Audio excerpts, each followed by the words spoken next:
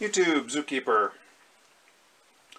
Today I'm going to show people, well, my fans anyway, the easiest way I've found to locate which circuit has a phantom load on it. In a car, in an RV, boat, possibly even a solar system. What we're looking for, and this is based on a video I saw by Professor John Kelly at Weber Auto, where he used a mega ohm meter, also called a megger, to measure the resistance of fuses.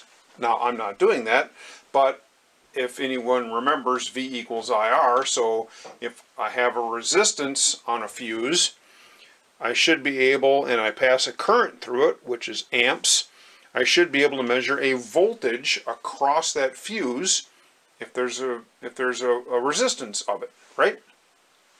I don't own a megger, don't have one, but it occurred to me that, hey, if there's a voltage drop with a current flow, then if I have, 20 fuses lined up and I don't know which one of them is causing my battery to go dead, then if I just measure the voltage across each fuse and compare it to the other ones, I can probably figure out which circuit or circuits, if there's more than one, is causing a draw.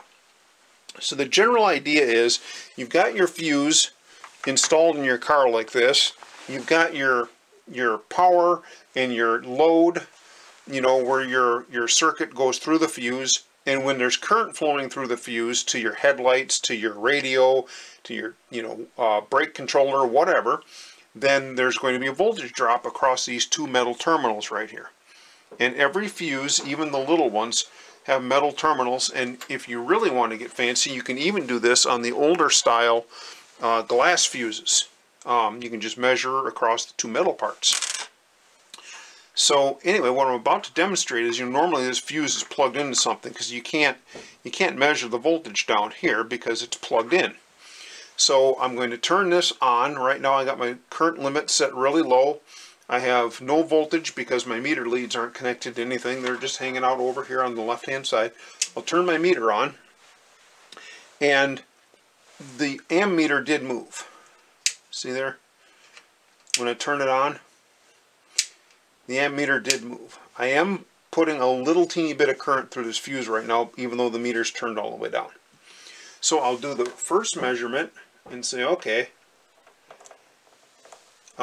on this measurement, I get, if you read the meter, it says minus 0.06 volts. Okay, all right, so that's minus 0.06. Now, what if I'm putting, 3/10 of an amp through this fuse? Should I get the same reading? No, I shouldn't. And I don't. I get minus 1.5.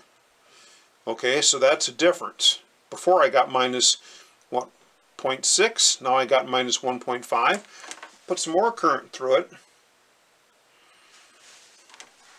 So what we're showing here is the fuses that have more current through them have more millivolts across the terminals. The higher the current, the higher the millivolt reading across the terminals. Now just crank this up as far as I can go. And there we got 3.5, right? So higher current is higher millivolts. So by that you can judge, and okay, let's say, well, what's 0? Okay, what's 0? 0 is minus 0.06. So with that information, you can figure out which fuse is the one that's got the biggest current draw and troubleshoot which circuit is causing your battery to go dead. Anyway, that's what I had for today. Hope this helps somebody. Really makes my life a lot easier doing diagnostics and try to figure out some of these electrical problems that people have a hard time with. I do read the comments, so if you have any comments or questions, feel free to do that. I try to respond to as many of them as I can. Thank you, and have a great day. Zookeeper out.